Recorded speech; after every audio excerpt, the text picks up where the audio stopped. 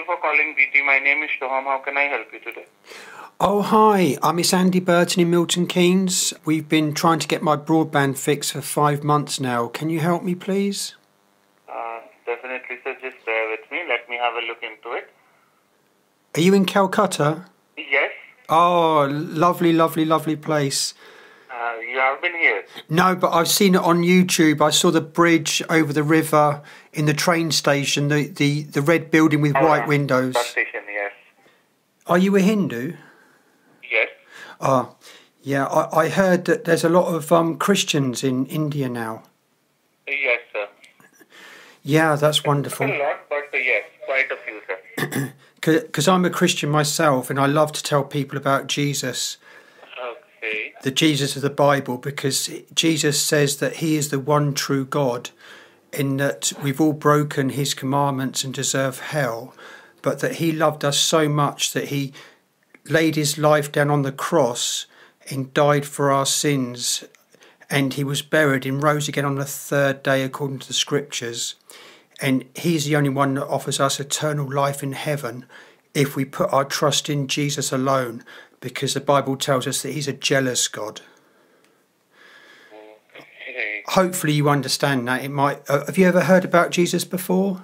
Yes, definitely, sir. Oh, okay, cool, wonderful. Yes. So even in India, we celebrate Christmas and the 31st night. We celebrate everything, sir. Oh, right. I didn't know that. But like I said, Jesus is a very jealous God, and he says that he wants to be worshipped alone, and he won't allow us to worship any other gods. Any other god. If my maths is correct, I think you've got 330 million gods in the Hindu religion. Something like that, sir. I don't know that much, but yes, there are a lot of gods, sir. Like every other day, there is some god which we have to worship. So there are a lot of gods in Hindu religion, sir. Yeah. There's just one God in of the Bible. Actually, the thing is that I am not not much knowledgeable with this God thing, because I don't worship any idol. I don't worship any idol, any God. I just worship it from my heart. The Bible's got a promise, and it says, if you're truly looking for the one true God, you will find him. That's true. That's a promise. It has to be inside your heart. It's not like inside your heart, sir. It's not like that there is a idol and you are just worshipping it. That means that you are really, looking like you are really trying to worship the God. It has to be internal.